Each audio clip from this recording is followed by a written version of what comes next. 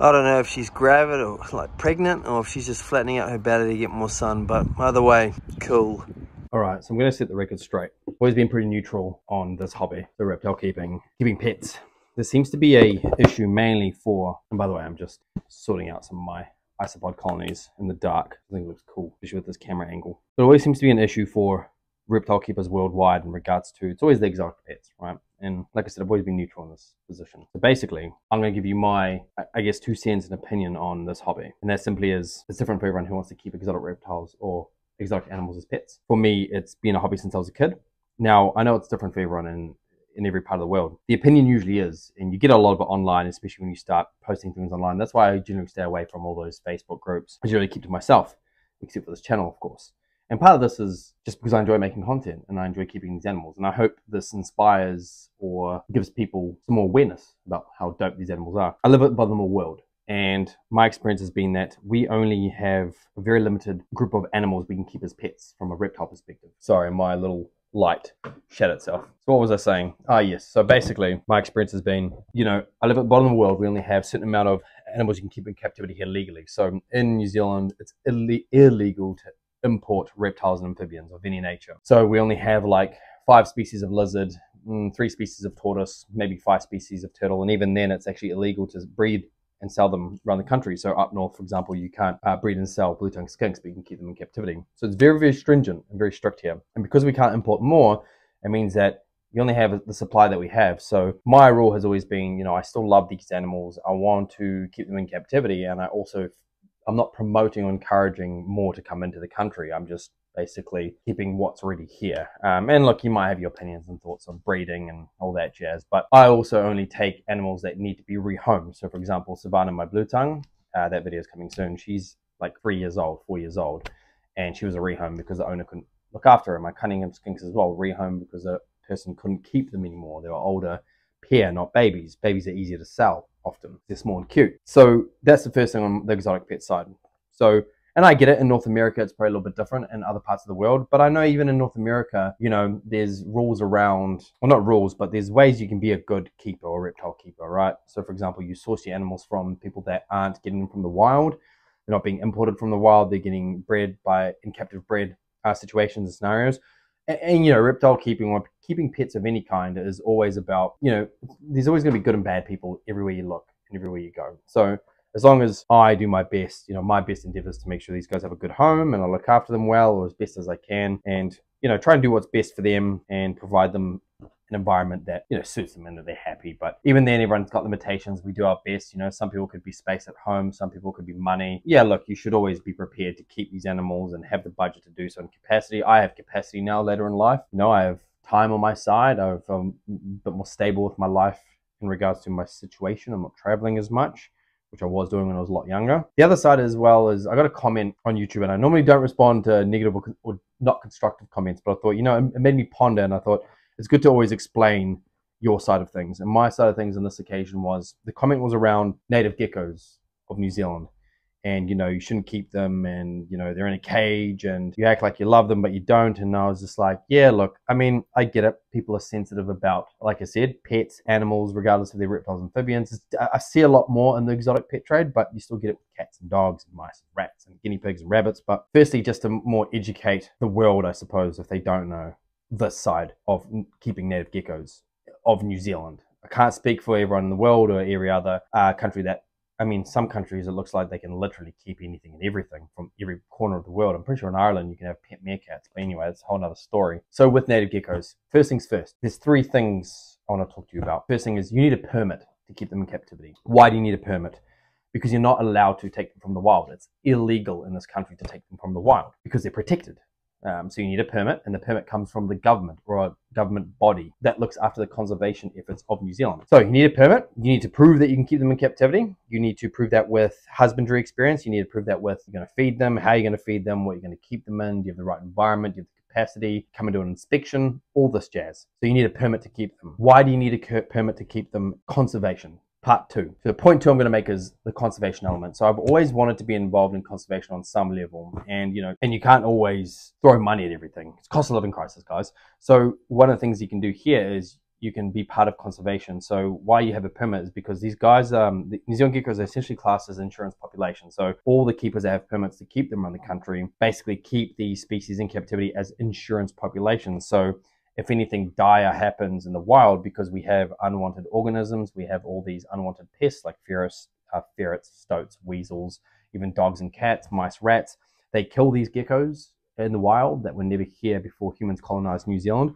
They also, destruction of habitat. New Zealand's a small country, so it doesn't take a lot for a whole colony of these geckos to be wiped out of an area. A lot of them are offshore as well, which helps. So that's the other piece as well. So I'm doing my small part for conservation. I mean, they might never use my geckos that I have under my permit. They might just not need them, and that's fine. But that's why we keep them in captivity, because it's part of the conservation program here in New Zealand.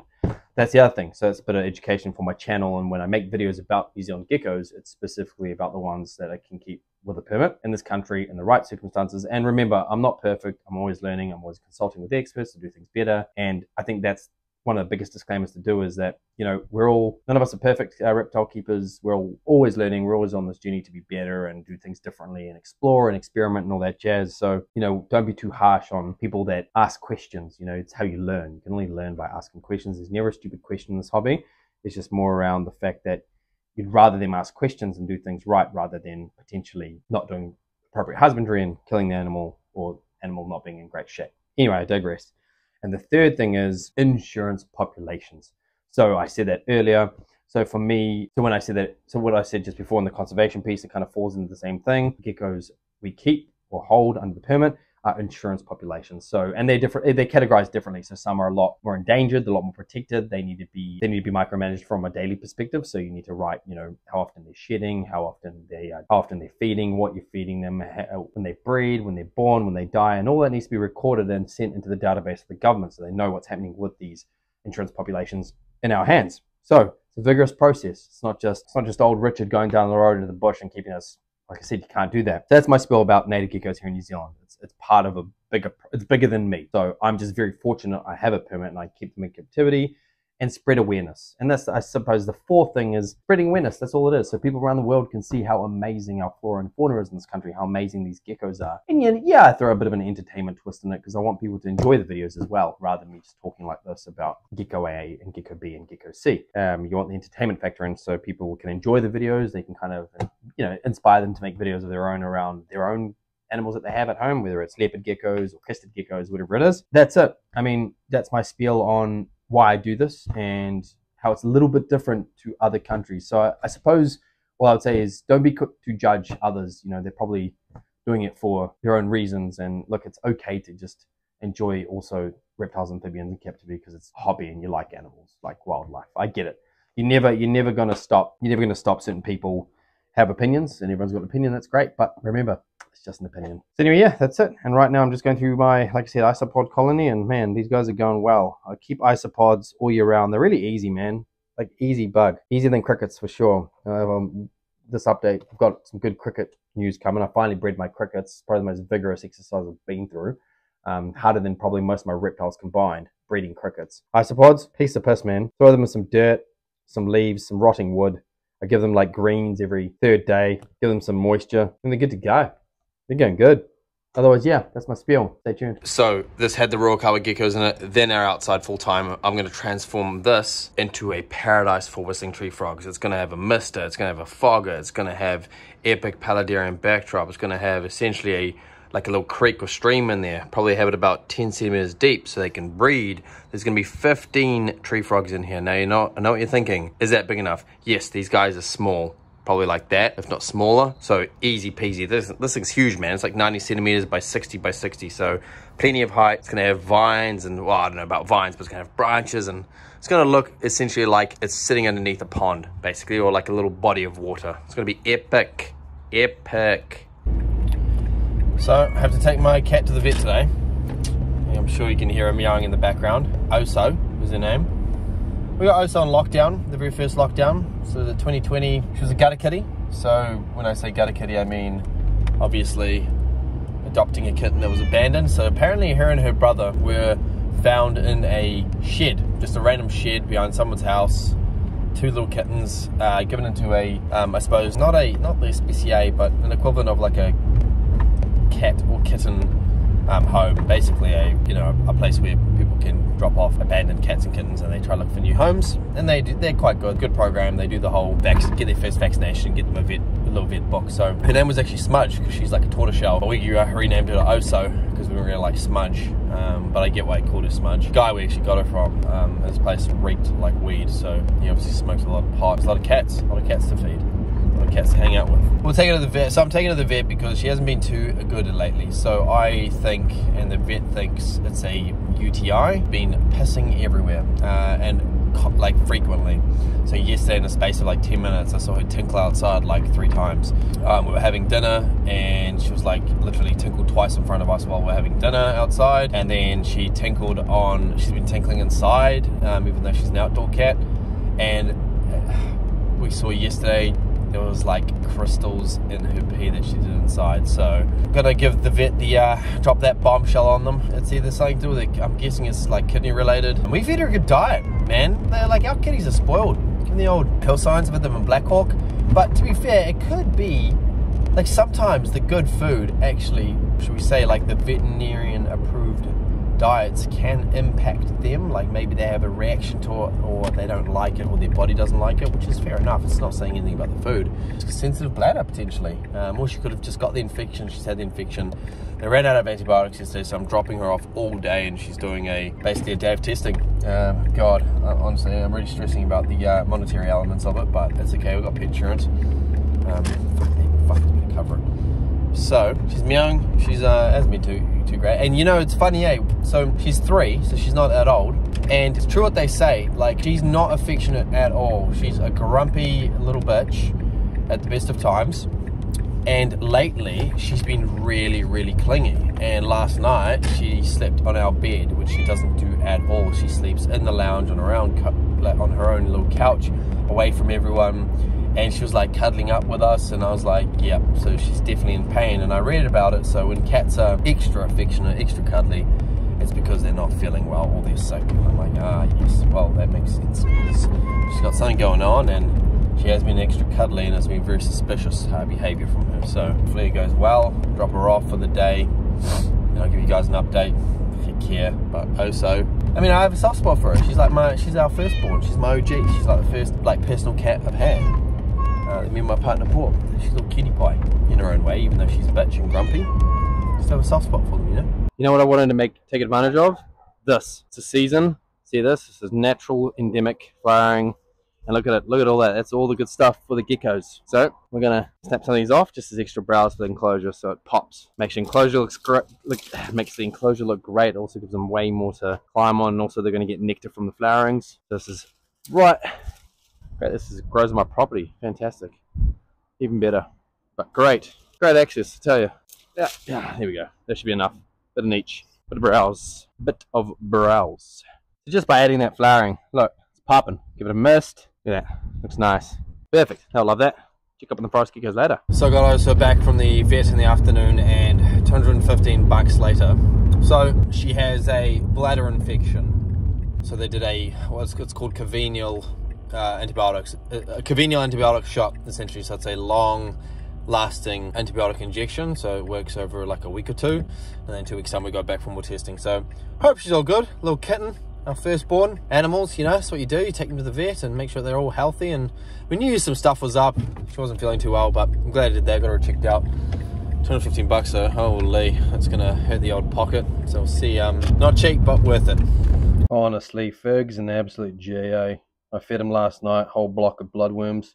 He's good for the next 2-3 days. He's struggling right now. I don't know what's going on with him. He's typical. Turn the camera on, and he starts acting like an absolute weirdo, and then I turn the camera off, and he's acting like a newtie. Yeah. Anyway, he'd actually clean out his tank. My crickets finally hatched. Look at them, cute little guys. Look at them running around. See, some are bigger, some are smaller, but I gotta replace their food, which is really hard to do because I can't really like replace the whole tub, just in case I don't want to lose any. They're still coming out of there. Or I gotta give that some misting. Still coming out of their laying tabs, but a bit of a switcheroo. See how these incubation tubs are going. First ever baby crickets, FYI, and going to clean out the adults, what remains of the adults. Hopefully some more eggs, we'll see. So the easiest way is actually to do this is get a replacement tub, put them in, just do the old switcheroo. This one's set up basically. This is where the adults are gonna go. Put my paper towels in. So it's spring now, Days getting warmer, days getting hotter. 20 degrees yesterday. Fucking hot. Oh, right. So if I do have some adults left, what I will do is, oh, hold the line caller. First things first, I will get in some new egg laying dishes because I'm assuming that some of the adults are still alive. Maybe 1 or 2 females, 1 male, and I'll give them a new egg laying tub. Soak in, cocoa fiber. I'll go over the heated area. Here we go. Yep, I can see life. What are they getting today, guys? So today they're getting some kiwi fruit offcuts, lots of moisture, and they're also getting cat biscuits, the good kind, good quality. This is their protein, as well as everything else they need. Carbs. Very voracious eaters. I'll avoid putting back any of the moldy or desirable egg cartons. They can have this little thing, toilet roll basically. So just a little ladder, essentially, into their little egg laying platform. All right, so here we go. 1, when there's females, that's a good thing. Females and at least 1 male. All right, these guys are doing well these last 6 or so. So I did a video actually, and I've linked it on. I only bought 25 adults to start. And the reason why I did that is because crickets are expensive in this country, like really expensive. It was like 40 bucks for 25 adults. Oh, and then their water dish. And the reason why I didn't feed them out to my reptiles because I wanted to see if I could breed them and start a new generation. And I have, which is great, as we've seen earlier, and we'll get to that soon. But I've got enough here to start even do more eggs, but we'll see if they've actually laid in their others. That bit of orange is still okay. I'll give them that as well. That's the next one. Now I'll show you, we'll have a look if there's any eggs in this one. I guarantee you there will be. But they've got 1 inch of mix. The rest is good to go. Where's the lid for this? Very important, the lid. All right, that's ready to go. Now, the baby, to do with the babies. So be very careful with these guys. So we'll check these, gently open these up to see if there's any babies that have hatched. Not yet. Then we'll go into this one. Not yet. But I might amalgamate them. So I might put them all into one big one. All right, so see, we've still got a little egg there. They're not yet. Still growing, essentially. What to do with this? So I need to clean them out as gently and as best I can because I don't want to lose any of these guys. But what I will do is, what I can do, that's okay. Oh man, there's so many. Stoked. I do need to give these bins a bit of a more of a mist to make sure that the eggs are all good that still have to come through. Oh man, there's so many of them. Hundreds in here, man. Holy, in a good way, obviously. Almost like can't put that back in there. And what I'm looking for is evidence of, see that tiny little egg and that little wet patch? I can't see it that well, but that's what I'm looking for. So there's evidence of egg laying in this, which is good. So I'll take that away. It's been in there for like 4 or 5 days, so that easy had plenty of time to lay eggs. So that'll go into the next incubation chamber, essentially. So I got to transfer these ever so gently into the other bin. So that's what cricket eggs look like, little rice granules. So quite easy to spot actually from an insect egg laying perspective. Right, let's transfer them. The whole point of this is that I can move things around and basically have more with less. So I'm basically pouring all the other incubator because I was running out of containers, guys. I was right. So I was running out of containers, and basically now I have to put this in here as well, right? And this is going to be the main egg laying center, I'll call it. This bin, be really gentle because the eggs get stuck on the side of the containers. The thing about this cocoa fiber is, doesn't matter how deep it is, that guys, the crickets get out. Oh yep, there's one. Look at that. Look at that. Here's that little guy. See him? Hang on. Let me focus the camera. There he is. Sit on there, little alien egg. Anyway, I'll gently kind of get him in there. Yep, good. Now, are there any more? Fucking hell, this is stressful. There we go. There's another one. You know, this is the first time I've ever bred crickets, and it's been such a learning curve and process for me. You know, you watch all these YouTubers do it, and they make it look easy, and I'm like, yeah, that's fair enough. But to me, it was like such a incredibly new learning process for me. It's something that I've learned to do myself, and it's so much more real when you do things yourself. Do you know what I mean?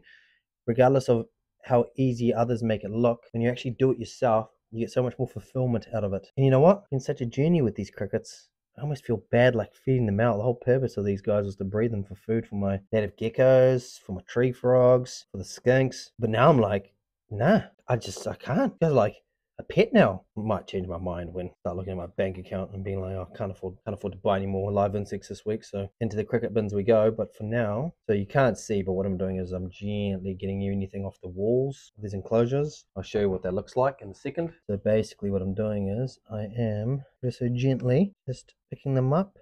And I've got a whole bundle here. Can't really see them too well, but they're in there. I'm doing it the rest gently. Tapping it in. Are there any more that I've missed? Yeah. So anyway, onwards and upwards. All right, so that's done. That container's done. So basically amalgamated them all into here. They're all in here now. And they'll just hatch in one big bin. And like I said, I'm doing that so I can clean up and clear out space and just have them all on one heat pad.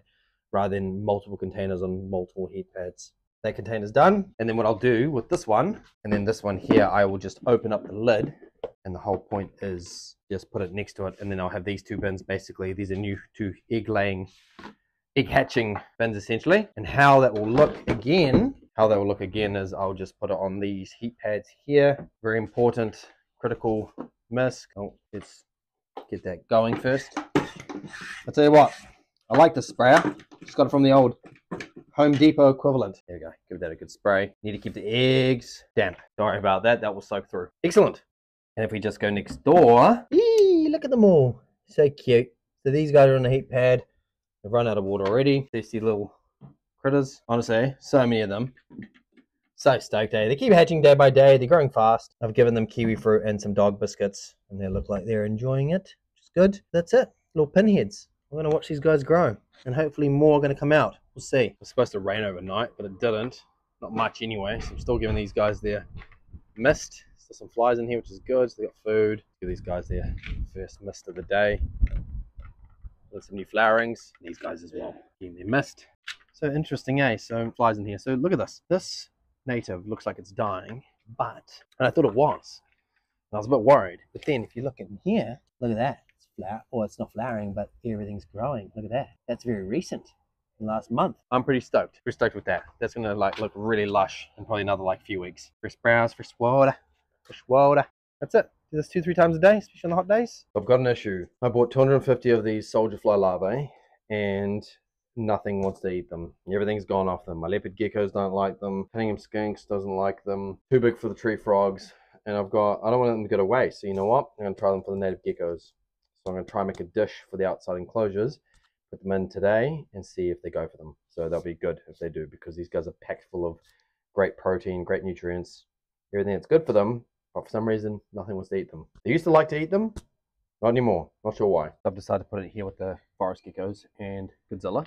So basically I'm going to put the soldier fly in here. They've got lots of access to it, and we're going to come back later at night to chop that bit off. But basically what I'm hoping is that they'll be able to come in, pick them out of here, plenty of access, so we'll see how it goes. So I'm going to put it up here for the Ruakawas and the other greens. I think it's going to be a good option for them as well. I want to do the same for them. I've got to get through these black soldier fly larvae. Oh, nope, done that wrong. First things first. Give myself the range around the branch, if you know what I mean. This is why you need to give yourself as much wiggle room as you can in these scenarios. Round, round, baby, round, round. The beauty of it is, you just keep tightening it until it gets to the... There we go, perfect. Yeah, that's perfect. There we go, look at that. They're going to go on there. The geckos have access from up here, down there, up here, up here, up here, up here, everywhere. And back to Union Square. Alright. So my Isopod colony is going really well actually, and I'm going to introduce some more adults to them. So basically, oh man, they've wiped out all their vegetation, so I have to feed them tonight. But these guys are in a little plastic Tupperware box. I had to give them about an inch of soil, lots of things to hide under. But let's add their new inhabitants. So I usually try and collect from the wild or the garden once every week. Do a little collection, as many as I can. Today I only got 5, but it's okay. I add them and get the population growing as much as I can. Look at that. If you ever want to see evidence of a gecko eating fruit paste, look at all those. Basically, that's all the tongues. 1, 2, 3, 4, 5, 6, 7, maybe 7. It's about right. It's like 8 geckos in that enclosure. So yeah, that's what it looks like. Next time I'll get them on camera. Stay tuned.